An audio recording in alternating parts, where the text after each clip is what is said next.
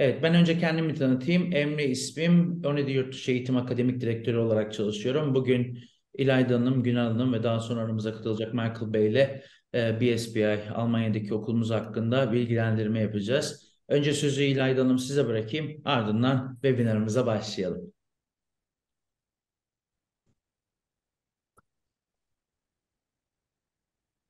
Evet, merhabalar, hoş geldiniz. Bugün Günel Hanım bizlerle, okul temsilcisi. Almanya'da İngilizce eğitim, verilen diplomalar, İngiltere, Amerika, İtalya'da diplomalar hakkında detaylandırma yapacak. Okul kabul şartları, iş imkanları, bunlarla ilgili mezuniyet sonrasında işe yerleşme vesaire detaylı bilgi sahibi olacağız.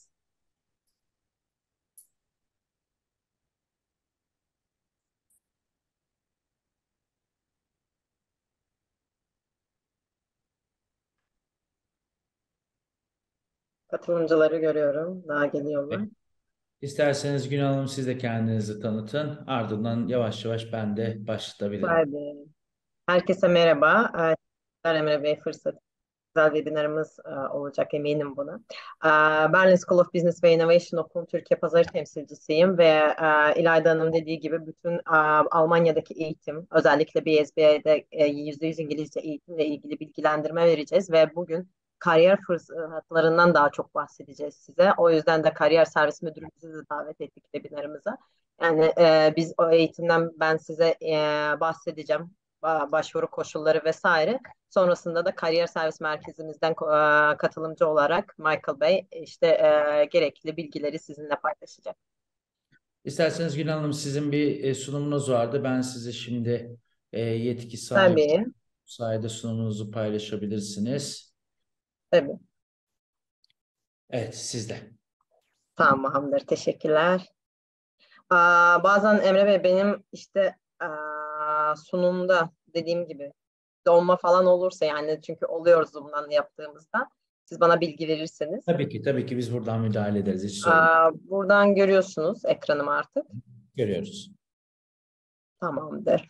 Berlin School of Business ve Innovation Okulu hakkında bugün bilgi vereceğiz size arkadaşlar. Özellikle Almanya'da neden Almanya'da eğitim almalısınız? Çünkü Almanya şu an göçmenliğe çok açık ülkelerden biri ve sürekli göç alıyor. Özellikle eğitimle gitmek daha kolay olduğu için birçok öğrenci, özellikle yüksek lisans öğrencileri Türkiye'den bizim okula yüz tutuyorlar ve gerçekten kabul şartlarımız ve fiyatlarımız da uygun olduğu için Almanya'da yani öğrenciler BSB'yi tercih ediyorlar. Özellikle Almanya tercih etmeleri zaten Avrupa'da job market dediğimizde Almanya aklımıza geliyor. Çünkü en top destinasyonlardan biri iş konusunda.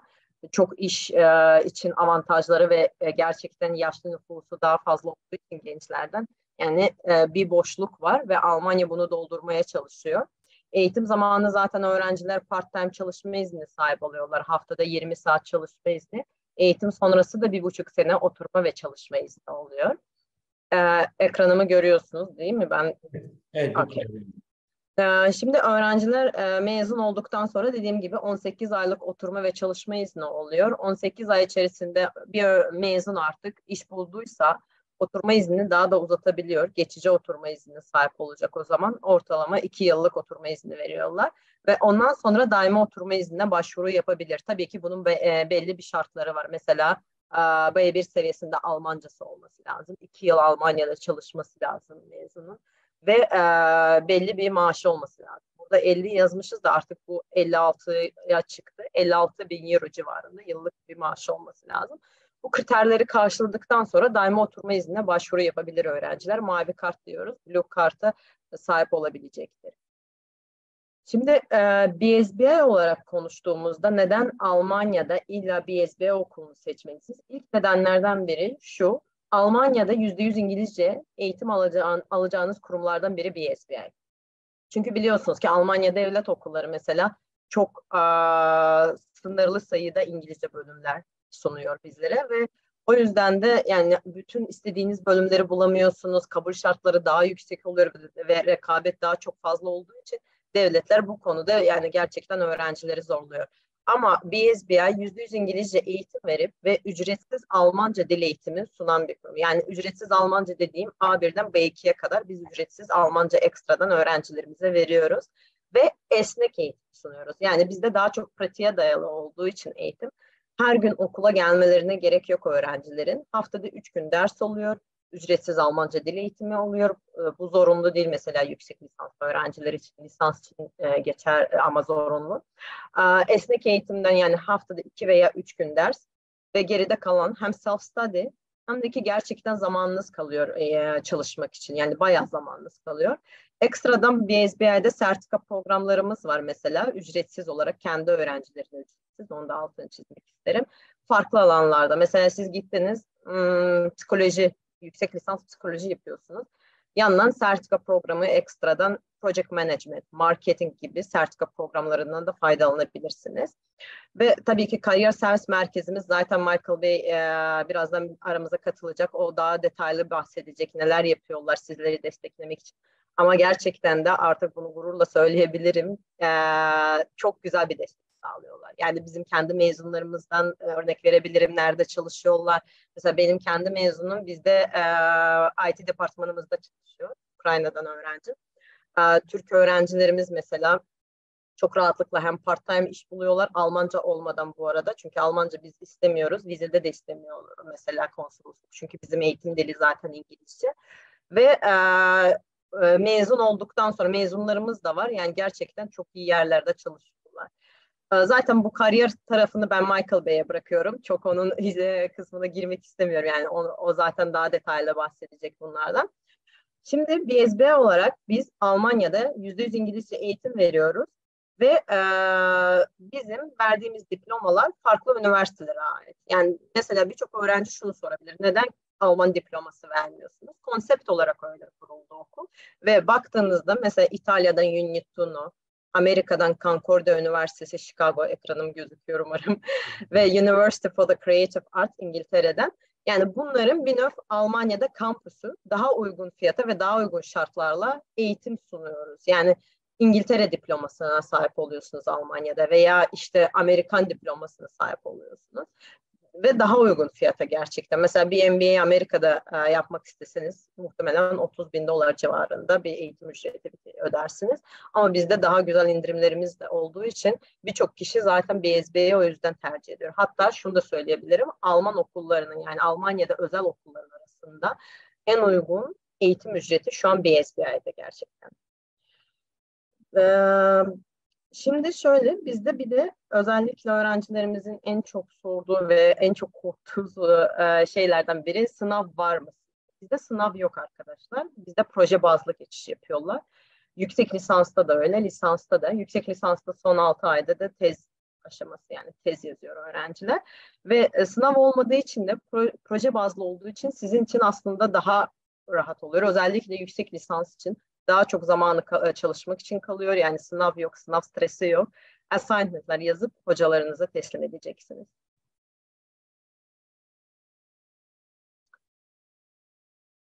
Şimdi ben program listemizi paylaşmak isterdim. Öncelikle şunu söylemek isterim. Lisans öğrencilerimiz için bizim başarı bursumuz var bu arada. Yani başarı bursumuz da lise ortalamasına göre veriyoruz. Mesela burada lisans programlarımızı görebilirsiniz. Business and Management, Tourism, Animation, Illustration, Graphic Design, Computer Science and Digitization, International Business Management, Psikoloji gibi bölümler var. Ve çok güzel burslar sunuyoruz öğrencilerimize. %50'ye varan burslar var lisansta.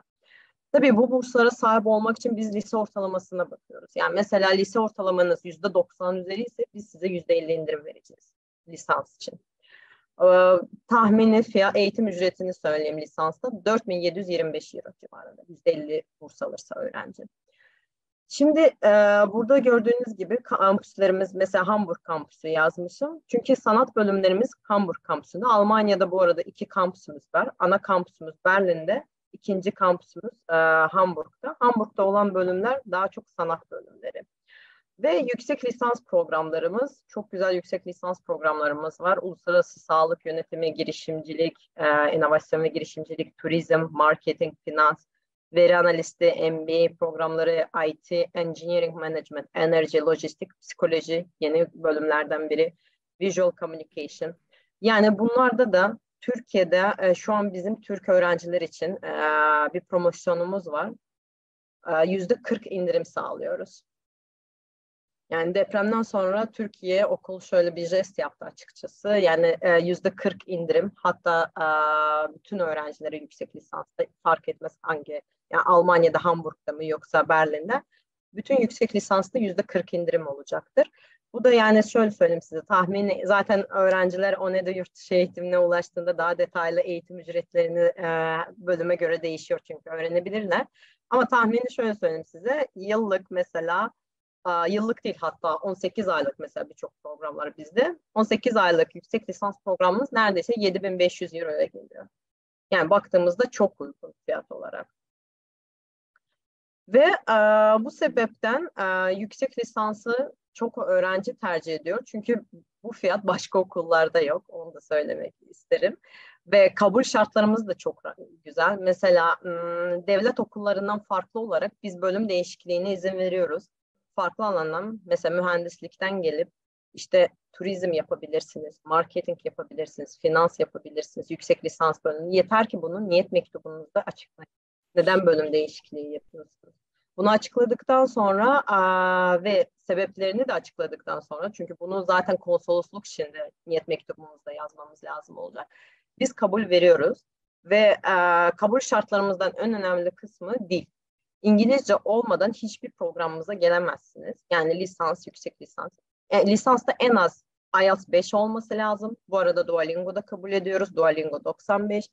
Yüksek lisansta da IELTS 6 veya Duolingo 105. Bazı programlarda bu arada 95 Duolingo yüksek lisansta kabul ediyoruz. Onun için de yine de Onedu Yurt Dışı Eğitim burada yardımcı olacak size. Şimdi ben bölümleri geçtim. Kabul şartları konusunda bölüm değişikliğine dediğim gibi izin veriyoruz.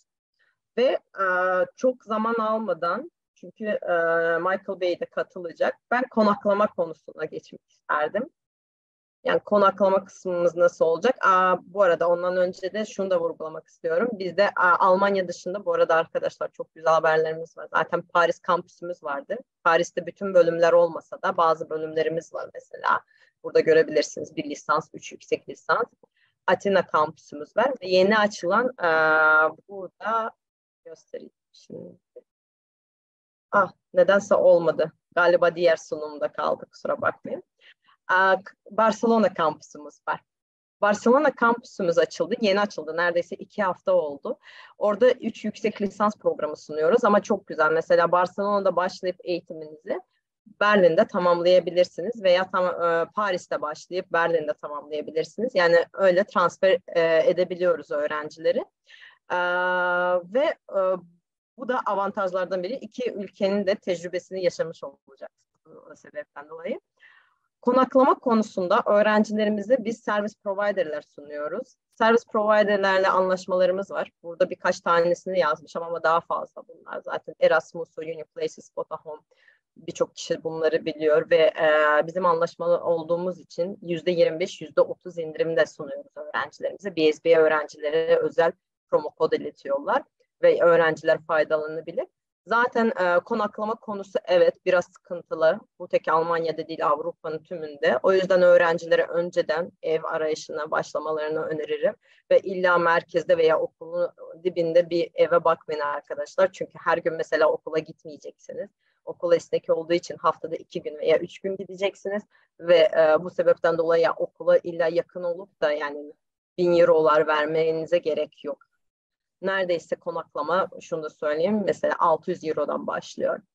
Geçen senelerde daha uygundu tabii ki ama biliyorsunuz yani fiyatlar artıyor. 600 Euro'dan bir oda kiralayabilirsiniz ama bunun tabii ki değişiyor. Fiyatlar daha da fazla olabilir.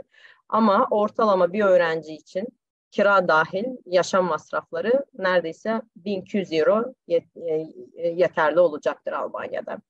Bu arada Emre Bey, Michael Bey geldi mi? Yok, henüz kendisi katılmadı. Bekliyoruz. Henüz gelmedi. Tamamdır. Ben öğrencilere o zaman şunu söylemek isterim. Kısa özet, Almanya'da yani özellikle BSBI için konuşmak istedim. Yani BSBI'da eğitim almak istiyorsanız da %100 İngilizce eğitim alabileceğiniz bir kurum. Ücretsiz Almanca dil eğitimi alacaksınız. Ve ekstradan mesela sertifika programlarından da faydalanacaksınız. Bu da çok güzel bir seçeneklerden biri. Zaten BSB'nin benim için gerçekten çok avantajları var. Bu arada mesela mezunlarımızdan da bahsedebiliriz. Zaten Michael Bey bahsedecek. Öğrencilerimizle gerekirse görüştürebiliriz. Öğrencilere feedback alsınlar diye. Ama Almanya'nın şu an en uygun fiyatlı, en güzel bursları sağlayan Berlin School of Business ve Innovation'dır gerçekten. Ve bu burslar bu sene için geçerli. Seneye fiyatlar tabii ki artacak. Çünkü normalde okullarda biliyorsunuz fiyatlar sürekli değişiyor. Ama bu sene faydalanmak istiyorsanız da bu burslardan mutlaka Onedu Yurt Dışı Eğitim Emre Bey, İlayda Hanım'la iletişime geçin. Çünkü gerçekten gerçekten çok iyiler arkadaşlar. Çok sağ olun. Bütün süreci size destek oluyorlar. Yani başvurudan tutun vizenize kadar destek sağlayacağız. Gerekirse ben de zaten müdahil olacağım.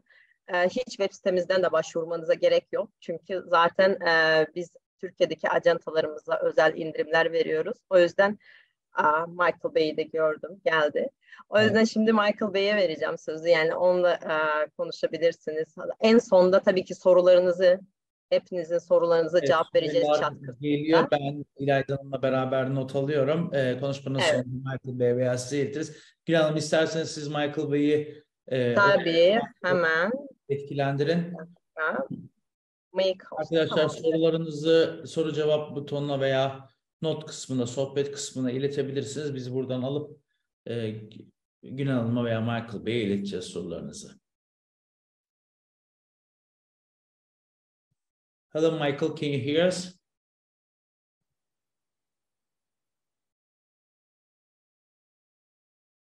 Bekliyoruz sanırım. Sizin son olarak eklemek istediğiniz bir şey var mı Gül Hanım? Michael Bey beklerken.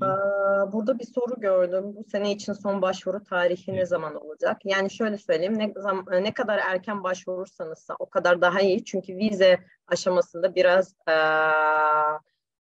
daha erkence davranmak lazım. Mesela daha hızlı davranmalıyız. Çünkü randevu ataması bile geç geliyor biliyorsunuz Almanya'da.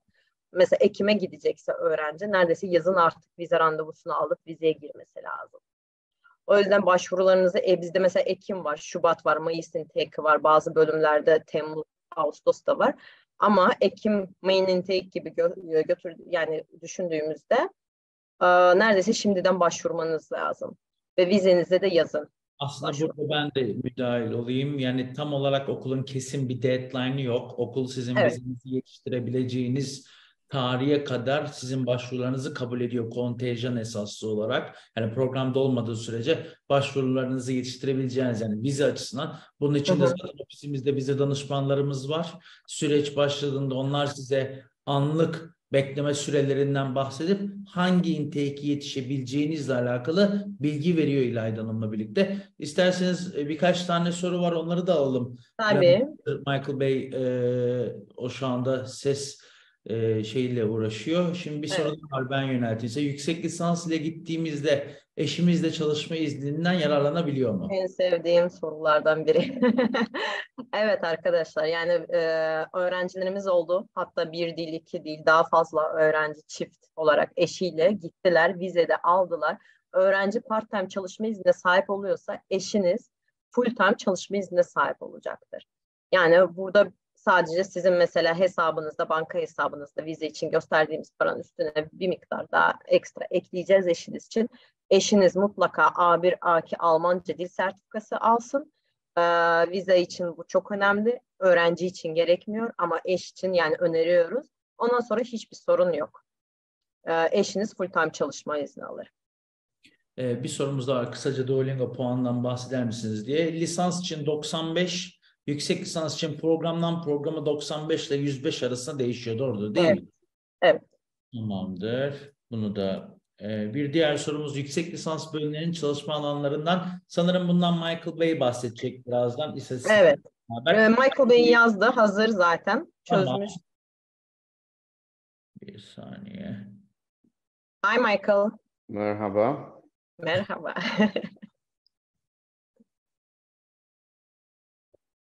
Hallo, Onedu. Hello Michael. Hallo Ilayda. Grüße aus Berlin.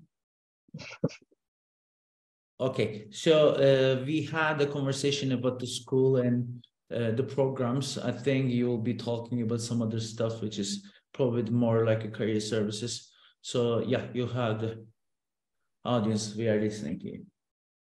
Thank you, Onedu. So, hello everyone in the room. I can see we've got quite a number of participants here. Excellent. Gunnar has asked me to come and join your session today to tell you more about the career service at BSBI and what we offer to students, recent graduates, but also I think what's quite interesting, what we already offer to students who are enrolled but not physically yet in Berlin. So how much time do I have for this? 20 minutes? Yeah, Yeah. 20 minutes. Okay, so let's get starting. I'm going to show you what we already have done in the past in the career service, and also what the service provision is generally at BSBI to our students and recent graduates. So I hope I've got the chat, the host. Yes, you are right host, as Michael. well. You can Okay, share. excellent. So I'm going to share one of the screens. I'm sorry that I'm not always looking into the camera, but I'm working from two screens. So while I'll be browsing, scrolling down, I might be looking away. Okay. This is the website that I'm going to post you into chat with its address as well, maybe straight away. If I can post to everyone, this is where you can find out yourself more about the career service at BSBI. Very much everything is that we do is already included on this website, but basically our support to you, prospective students, because I think this is my audience today, Yeah. is fourfold. So first of all, we offer you career guidance, general career guidance in terms of what kind of opportunities you can be looking for and what type of placements or jobs or internships in Berlin are available to you. The second aspect is working on your application documents. So CV, revision, cover letter, LinkedIn, Xing, Behance, Dribble profile setup or enhancement will be the second option to interact with us. The third one is the workshop, the career workshop that happen on campus.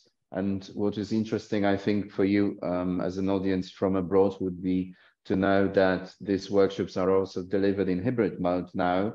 So anything that we offer to students who are physically here on campus in Berlin can be joined remotely as well if you happen not to be in the city yet. And the fourth element of our support for you is direct interaction with employers.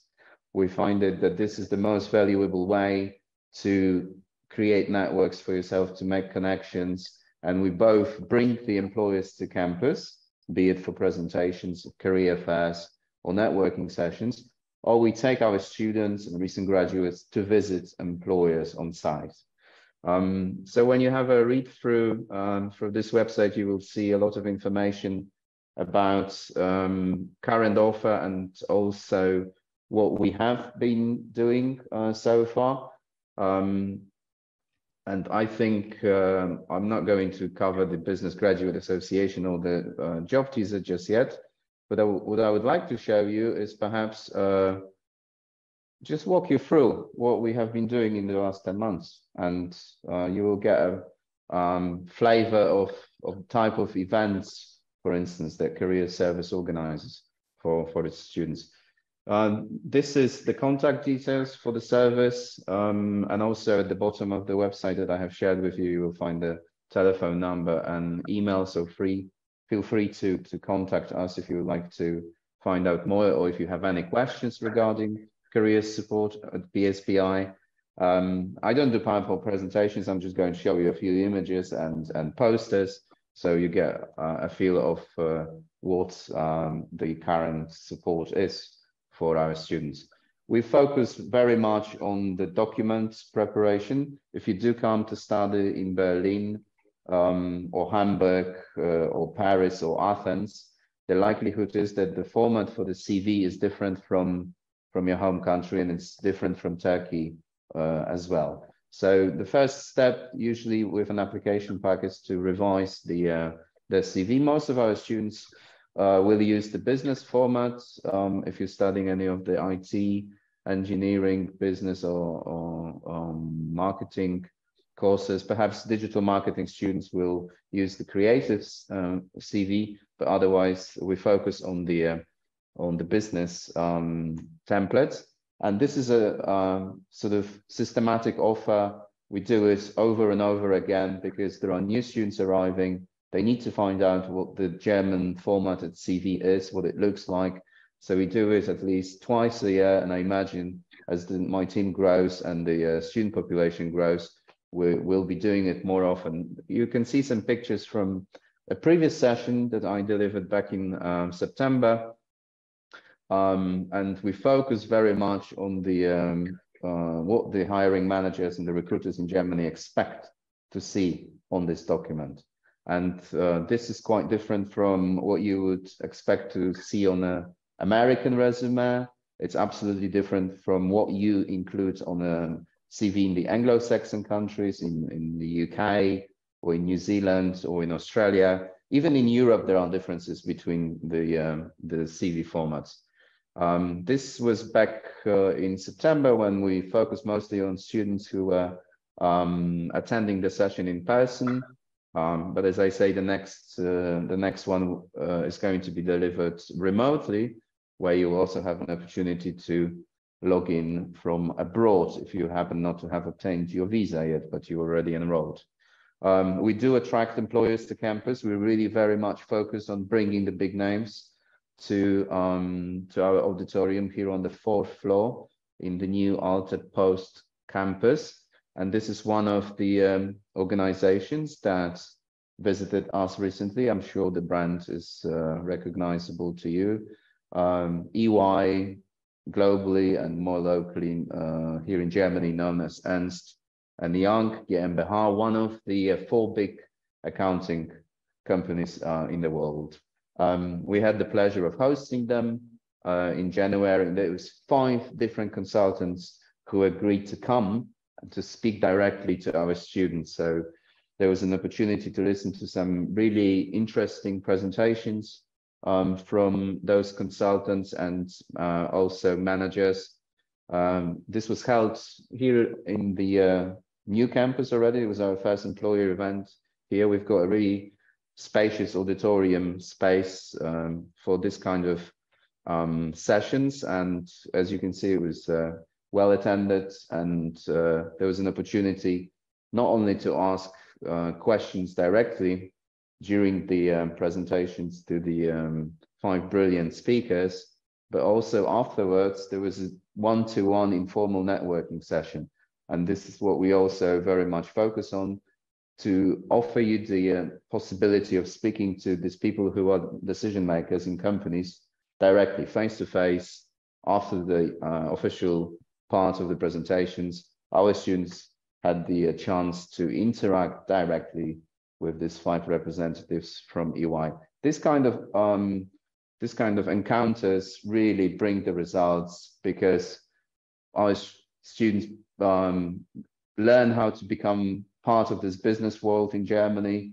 They learn how to communicate with professionals here in Berlin, and they learn about the business etiquette and the business culture. And also they make direct connections with people who can be behind the hiring decisions. So this was back in January, and we do this as a systematic offer. So every month there is an employer visit or an employer session here on campus. And this are registration only events open to our current students and recent graduates. The employer events are held only in the physical mode, because it's very important that whoever attends from our end is in the room and speaks to the companies directly themselves, because this is how you make connections and how you extend your network. Other thing that is really important in the world of work these days is the digital footprint, digital presence of our candidates, and we focus on the professional networking platforms known to you, and I imagine many of you already have an account on LinkedIn, for instance, but there are other platforms that are used in Germany as well. One of them is Xing for the German-speaking community, and if you happen to be a creative student or in the creative sector, you're well advised to be having an account on Behance or Dribbble. The IT candidates will most likely be asked to set up an account on GitHub. And this is what we also help with, setting up those accounts, building them up, enhancing, making them attractive to the visitors, among which typically are also hiring managers and recruiters. These are some pictures from the session we delivered back in, I think, October. So I was dealing with the theoretical part of creating the profile, enhancing it, making it look attractive to prospective employers. And my colleague from the video and photo production team was involved to take the actual images, photos of the workshop participants. So not only do our students have the opportunity to enhance their online profiles and accounts, they also receive new professional images taken by video and production team here at BSBI. And this is completely for free, and we do it systematically as well. The next session of this kind is going to be held in April. If you happen to be looking at studying event management, tourism, and hospitality, you're in the lucky place of really having a lot of work opportunities in Berlin, because this is a city visited by more than 10 million people annually. So the hospitality sector is here vast, and there are lots of interesting employers, which we take you to directly. So last year in November, we visited those two hotels. I'm sure if you're connecting from Istanbul or Ankara, these names are not foreign to you. There are those hotels in your home cities, and they're massive employers. This is the biggest international hotel network, and our students of BA and MA Event Management and Tourism and Hospitality not only had the opportunity to speak to people who work in this sector, but they were allowed backstage. So we were visiting both Ritz-Carlton and Marriott Hotel. We went to the administration offices. We saw how the kitchen works in busy times. We were shown the entire venue from first floor to the penthouse suite. There was chance to see the different rooms that are on offer at both hotels. This is the kind of knowledge that even industry employees sometimes may not have because of the sort of lack of access to the competitors' venue. So this is, for instance, a cigar and whiskey lounge in the Ritz-Carlton Hotel in Berlin, where the prices of the bottles of whiskey fetch 4-digit numbers. Excellent opportunity for, I think, students who are entering this market to understand how it operates and what it entails to be working in the hospitality industry. We very much focus on helping you find positions in Berlin and wider in Germany. If you decide to study in this country, if you're looking to study in Paris or Athens, we also support your job or placement search in a hybrid mode. One of the cornerstones of getting into the world of work here is strategizing and knowing how you can make applications and in which sector and how it works. Is it via networking online? Is it face-to-face networking that's going to offer you the return, or is it by applying directly or making a speculative application. So I also held a session in January about the job search strategy, and we will be doing it regularly. The big demand from our students is for English-speaking positions. Most of our current students don't have fluency in German. I do always recommend to anybody who's looking for work in Berlin or Germany to always start learning the language as soon as possible. So even before you have arrived, even before you have enrolled, it's a good idea to join an A1 course. But we focus on the English-speaking opportunities for the very reason that it's not entirely possible in every case to reach a C1 or C2 level while you study here at BSBI. The master degree courses are 3 semesters long. Perhaps if you're on a BA course and you study for 3 years, then it's more feasible. Zalando is one of our partners. You will know them from the retail sector. It's a online retailer in fashion, also in toys now. What's interesting to us is that they offer English-speaking opportunities in the city, and we invited them as the first company to visit us last year. This was still at the old campus in Potsdamer Straße. Broke records with the attendance. More than 100 people were in attendance on the day. It was a fun day, and Zalando spoke directly about the application process and how you can get your foot in through the door in order to start working for them as on a part-time student job or on an internship. They did come back again to us during the career fair in October last year, and they will most likely be visiting the new campus soon for the next career fair as well. I've got a video of the career fair, which I will post a link to into chat perhaps at some point, because I'm not going to play it. It's 2 minutes of time. Yeah, Michael, I think we have one question related to your area. That's what I want to ask to you. What are the statistics of the jobs, especially for the salaries for the new grads, when they come to BSBI? What's the range between, so that the student can have idea of how they can earn money and how New alumnus, right? Yes, I've got the data that I can share with you as well on this. We conducted a survey.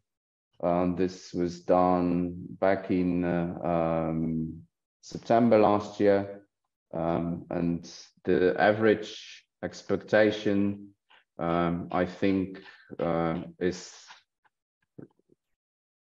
that you will be earning between 30 and 40,000 euros after graduating from BSBI, and that's what 35% of our graduates reported back to us last September. This was the main bracket, and also 18% of them were earning between 40 and 50,000 euros brutto, which was a significant part of the respondents as well. And the 18% were between 20 and 30,000 euros brutto. So these are results from last year from the survey, and I've also got some more data about the sectors where they have been employed, and also what was the general employability rate. Let me just finish this one. There are 3 more events that are coming up, and I wanted to just draw your attention to the fact that not only do we support students who are looking for employment, we also support students who want to set up their own companies, are interested more in the entrepreneurial side of business. So this Wednesday, we're bringing, for instance, German startup companies to the campus who will be bidding for actual investment from investors. So we bring the local angel investors to our premises and offer them the opportunity to listen to pitches from different startup teams, and our students will be in attendance at this event as well. There's another event coming up next week. We take our hospitality event management tourist students to Intercontinental in Berlin. So if you're looking to study one of those courses, you're really well placed here at BSBI with the myriad of connections that we have with local industry representatives. And as I said, we're delivering another networking profile presentation and video shoot in April. And what I haven't got here is that the next company that's visiting BSBI as well, which will be the N26, the digital bank. One of those stories when a startup becomes a pan-European company, such as Zalando, such as Personio, N26. These are all Berlin companies that started 10 or 15 years ago, and now they employ hundreds, if not thousands, of people, not just in Germany, but also in other European countries. So this was the part about the support, direct support for our students. And we've got a digital platform that we facilitate access to all of this, which is called the Job Teaser. I'm not going to present this to you because it's quite technical, but bottom line is that if you have a queue number, so if you become an enrolled student at BSBI, you've got access to registering for the events that we offer, browsing the positions, the vacancies that are posted directly to Berlin University students only on this platform. And also I'm showing this to you from the admin interface, where I can switch to the student one, what you would see on your interface. So events, booking, job section, where you will see for Germany, we've got 354 different vacancies available at the moment. The possibility to join different sessions, not offered only by BSBI, but also by other partner organizations. And most importantly, the ability to book appointments with the careers team directly available from this platform. As you can see, it's very popular. The next available slots are in April. But they have to be our students, right, Michael? Yes. They have to be enrolled. You have to become an enrolled student in order to access these services, of course. Okay. Thank you very much, Michael, for your presentation. I think it was very interesting, especially for prospective students, because the main questions, it's always about the job. And I wanted to just, clarify with you one point, because many students are interested and asking about that. What does it make any difference? Because we are, as you know, giving your UK degree or US degree or even Italian. So what about diplomas? If like students, let's say I'm a student, I'm not getting German degree, I'm getting US degree or UK degree. So will it be easier for me to find a job in Germany? Does it make any difference? What would you say? Well, it's not when you graduate that you start looking for work. When you arrive at BSBI, you would be well advised to start looking for employment opportunities already then. So in your third semester, if you're a master's student, you can work full-time for up to 4 months a year, because you will have little contact with lecturers other than working on your thesis. And the German market is also very much based on student work experience. So before going into a graduate position, you must have completed some sort of an internship, a placement, or a student job. And this is what we mostly focus on. So offering these part-time opportunities, because candidates coming from outside the EU have the restriction of being able to work 20 hours per week. I mean, I say restriction, but this is quite a generous allowance. In fact, in some other countries, it's lower. And the post-study job seekers visa, this is the really good news, where you can stay for up to 18 months to work full-time in Germany and make the necessary experience here in order to either progress in your career in this country or go back to wherever else you're looking to go and have this a 1.5 year experience from Germany. The degree classification, I'm not an expert on this. I can only assess it from the practical point of view. So a degree from any other EU country is automatically recognized in Germany. So you don't need to go through the entire process. There are also some direct agreements between countries where the bilateral, the double degrees are recognized.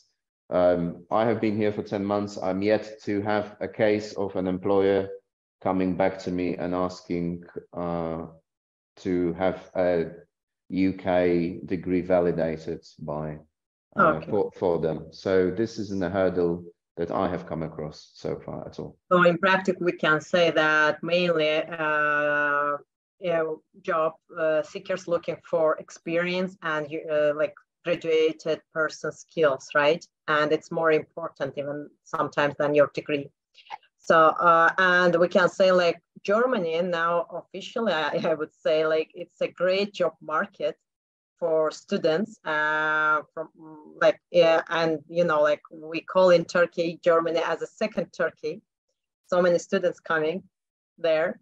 So I'm pretty sure that with even like as a part-time, like if the students working for part-time jobs, they will not have any conflicts in terms of language, or they will not, or like, you know, some students afraid that they will not be able to find a job, but we can confirm, and from my students, I can give a feedback that many of my students, without knowing German language, they found jobs, and it's not only like career job or something, they found jobs like as intelligence business position, right, or marketing content and maker or something like that. Even some students working as a part-time like student in our campus. So if we have positions in campus, so we will offer to our students. We'll be glad to offer. If not, out of the campus, guys, you can always find the job because Germany now needs immigrants, and there's a lot of jobs waiting for you.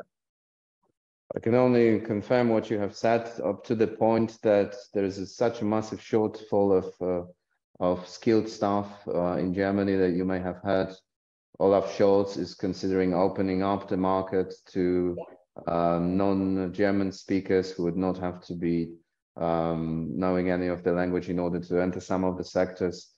And I focus mostly on external opportunities outside of BSBI.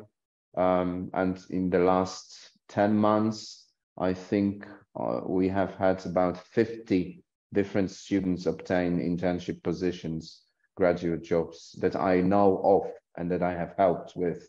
This number is likely to be higher because I haven't got my finger on everything that's happening with almost 3,500 students currently studying in Berlin. Good. So let's see, do we have any questions, Emre, from our students? We have some questions in Turkish for you, actually. And Michael, thank you so much for your presentation and all the information. We have a few questions about the application process and the accommodations. So I'll ask those in Turkish to Günel. She can just reply to for the students. Umut, stüdyo ev kiralama benim tercihim olacak. Yurt tarzı bir konaklama düşünmüyorum. Stüdyo ev kiralama konusunda anlaşmalı olduğunuz bir firma tarzı bir hizmetiniz bulunuyor mu diye sormuş Umut Bey. Şöyle, bizim yurdumuz yok, evet, ama bizim çalıştığımız, dediğim gibi, servis providerlarımız var. Orada stüdyo tarzında bir ev bulabilirsiniz. Stüdyoların tahmini fiyatını da söyleyeyim. Neredeyse 800 euro aylık. Tabii bölgeye bağlı olarak bu 800.000 euro arasında olabilir. Biz servis providerlerimizin linkini kendi öğrencilerimize iletiyoruz. Ayrıca promo kodları da öğrencilerimize iletiyoruz. Onlardan faydalanabilirler, promo kodu uygulayıp indirimler alabilirler. Servis provider indirimi, kira indirimi değil, yani bunu karıştırmayalım. Tamamdır. Yine konaklama ile ilgili sorusu olan başka bir arkadaşımız olursa ben onu da hani bize yayından sonra da ulaşırsa ve konaklama yurt değil de stüdyo daire tarzında kiralama için yardımcı olabiliyor musunuz diye sizden offer'ı varmış. Vize ve kalacak yer arıyormuş şu anda Umut Bey. 20-35 metre kiralama için yardımcı olabiliyor musunuz? Ekim ayında eğitimin başlıyor diye not Tamam. Umut Bey, bilmiyorum, sizi hatırlamıyorum hangi acentadansınız ama benimle iletişime geçin, ben sizi yönlendiririm bu konuyla ilgili. Tamamdır. Ben sohbet kısmına Günel Hanım'ın iletişim bilgilerini yazacağım. Umut Bey, siz de irtibata geçip sorularınızın yanıtlarını detaylı bir şekilde kendisinden alabilirsiniz. Yine Elif Hanım konaklamadan bahseder misiniz demiş ama sanırım kısmi Evet, cevap. bahsetmiş olduk. Yüksek lisans bölümünün içeriği ve çalışma alanları. Hani içerik kısmı ile ilgili şunu söyleyeyim. Hani çok kapsamlı olur muhtemelen ama hani genelde psikoloji, IT, business, IT, data, veri analisti, engineering management, enerji management, marketing, global MBA, girişimcilik, sağlık yönetimi gibi, visual communication, sanat bölümleri gibi bölümlerimiz var. Yani istediğinizde, yani yüksek lisanstan konuşuyorsak istediğinizde başvuru yapabilirsiniz. Lisansta da aynı şekilde. Zaten profilinize uygun da bölüm seçebiliriz. Hatta bölüm değişikliği de yapabilirsiniz dediğim gibi. Tamam. Şeyda Hanım'ın bir sorusu var. Ayrıca İngilizce bilgim B2 seviyesinde ama sınav skorum yok. Bunun için öyle bize yardımcı oluyorum. Yüksek lisans öncesinde gitmeden diye sormuş. Evet, gitmeden ihtiyacınız olması halinde veya gittiğinizde dil okulu şeklinde yardımcı olabiliyoruz. İlayda Hanım'la veya ofisimizden diğer arkadaşlarla irtibata geçerseniz ofisimizin iletişim kanallarından arkadaşlar size bu konuyla ilgili yardımcı olacaktır. Yine bir sorumuz var. Amerika'da yüksek lisans yapmak için konumuz Almanya webinarın konusu. Ben onunla ilgili isterseniz yine ofisimize bir e-mail atarsanız veya arkadaşları arayabilirseniz bu konuyla ilgili de Amerika danışmanlarımızdan biri size konuyla ilgili yardımcı olacaktır. Yine Gülcan Hanım'ın bir sorusu var Gül Hanım. Konaklama konusunda bahsettiğiniz imkanların daha çok yurt olduğunu anlıyorum. Eşimle gelmeyi planladığım için soruyorum. Yok, daha çok yurt değil. Daha çok yurt Yakın, değil. daha çok daire tarzı. Daire tarzında. Yine oradaki konaklama opsiyonları da size yardımcı olacaktır. Çağla Hanım'a bir önceki sorusu vardı. Yazılı olarak cevaplamıştınız. Bir sertifika veriyor mu bu Almanca ücretsiz dil kursu? Almanca sertifika veriyoruz ama şöyle bir hak verirsiniz. 2 yıl orada çalışması lazım. Yani mezuniyetten sonra. Evet. Onunla belli bir maaş kriterini karşıladıktan sonra daima oturma iznine başvuru yapabilir öğrenci. Yani o sertifika o 2 yıl mı olur, 3 yıl mı olur, o zamana kadar geçerli olur mu çok emin değilim açıkçası. O yüzden bence yeniden sınava girmesi gerekecek öğrencinin. Tamamdır. Bu okul dışında başka bir okulun tanıtımı yapılacak mı? Hayır. Bugün BSBI ile ilgili bir webinarımız, sadece Gül Hanım'la beraber BSBI ile alakalı bir tanıtım yapıyoruz. Yine başka bir sorumuz var. IELTS'tan ziyade Duolingo sınav sonucu ile vize başvurusu yaptığımızda konsolosluğa kabul ediyor değil mi diye sormuş. Evet, ediyor. İngilizce yüksek lisans vizesi için konsolosluğa başvurduğumuzda bizden Almanca dil becerisi talep ederler mi? Herhangi bir Almanca dil bilgisi eşli başvuru haricinde gerekmiyor diye biliyorum ama sizden de teyidini almış olalım. Evet, hiçbir dil belgesi gerekmiyor çünkü siz %100 İngilizce eğitim alacaksınız. Yani %100 İngilizce lisans veya yüksek lisans eğitimine gidiyorsunuz arkadaşlar bizim okulda. O yüzden konsolosluk da bunu zaten evraklarınızda gördüğü için hiçbir ekstradan Almanca dil sertifikası sizden istemiyor. Tamamdır. Umut Bey EYT ile halletmiş. Ona biz sizin iletişim bilgilerinizi veriyoruz. İlayda Hanım, sizden ricam Umut Bey'e Yunan Hanım'ın iletişim bilgilerini gönderirseniz kendisi webinardan sonra iletişime geçsin. Konaklama konusunda yardımcı olacaktır kendisine.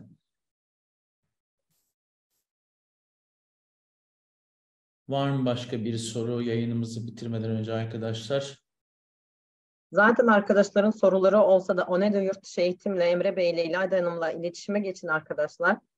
Gerçekten güzel bir destek alacaksınız. Ve bu arada web siteden başvurmayın. Çünkü web siteden başvurduğunuzda ne indirimlerden faydalanabiliyorsunuz ne de ki ücretsiz vize desteği alabiliyorsunuz. O yüzden yine de söylüyorum, öneriyorum öğrencilere. Yurt dışı eğitim ajantalarımız var. Onedu Yurt Dışı Eğitim.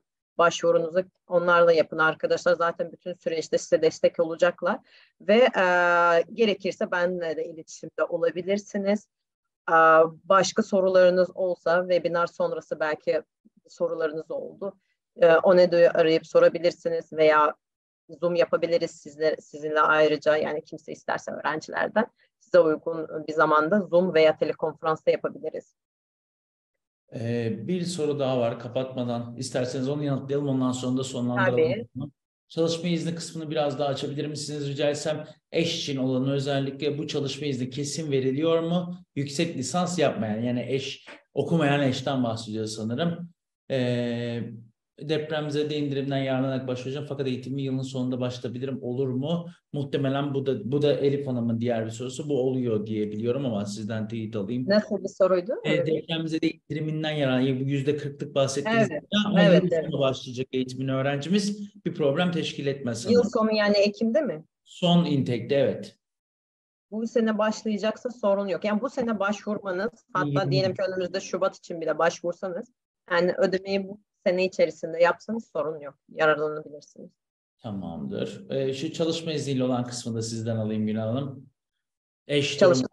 eş durumunda yüksek lisans yapmayan. Eş durumunda şöyle, yüksek lisansa giden öğrenciler, evet, eşiniz full time çalışma izni oluyor. Hatta ben öneriyorum ki eşler aynı zamanda başvuru yapsınlar. Çünkü mesela diyelim ki öğrenci ilk gitti, sonra eşi için başvuru yaptığımızda araya bir 8-9 aylık mesafe yani giriyor, zaman giriyor. Yani 8-9 ay ayrı kalmaları lazım. Orada işte Almanya'daki eşinin bir kira kontratı iletmesi lazım Türkiye'ye. Bir işi, oturma izni vesaire olması lazım ki yani ispatlasın ki eşini Türkiye'den getirebilir. Ama aynı zamanda başvurduğunuzda arkadaşlar daha rahat oluyor. Full time çalışma izni de eşinizde olacak. Tamam. İlayda Hanım bu son soruyu da isterseniz siz alın Günel Hanım'a, ondan sonra kapatalım. Epey oldu çünkü 1 saat oldu. Evet. Başladı. Evet, son soruda da IELTS skorum yok. Öncesinde Almanya Dil Okulu artı yüksek lisans IT bölümünden yani şartlı kabul totalde ne kadar ücrete tekabül eder diye sormuşlar. Öyle, yani biz dil eğitimi vermiyoruz. Ondan o soruyorsa öğrencimiz. Şöyle, bize şartlı kabul için başvuru yapabilirsiniz. Yani eksik evranınız diyelim ki dil belgesi veya başka belge de olabilir, fark etmez. Diliniz yoksa, daha dil sertifika almadıysanız da başvuru yapıyoruz ve şartlı kabul alıyoruz. Orada diyoruz ki şartlardan biri dil sertifikanızı getirmek.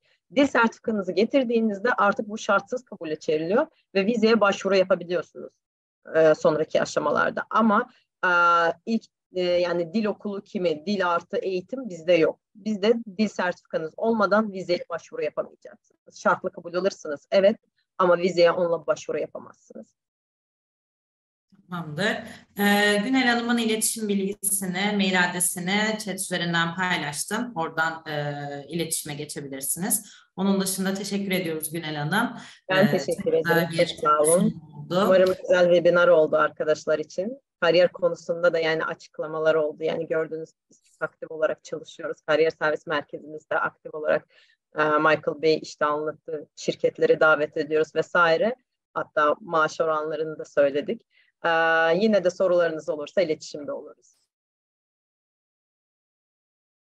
Teşekkürler Günel Hanım. Ben yayını sonlandırıyorum. Yine sorusu olan arkadaşlar bize veya Günel Hanım'a ulaşıp sorularını iletebilirler. İyi akşamlar diliyorum arkadaşlar. İyi akşamlar, sağ İyi olun. akşamlar. Evet.